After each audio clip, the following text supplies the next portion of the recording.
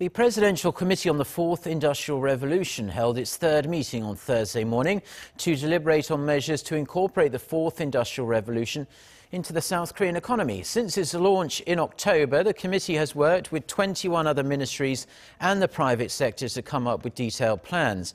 The agenda was mainly on adopting a 5G network by 2019 and distributing its frequency, as a surge in data and sensors will require a fast data processing network. The government expects investing in the network will add $27.5 billion to the economy and create over 11,000 jobs over the course of 5 years.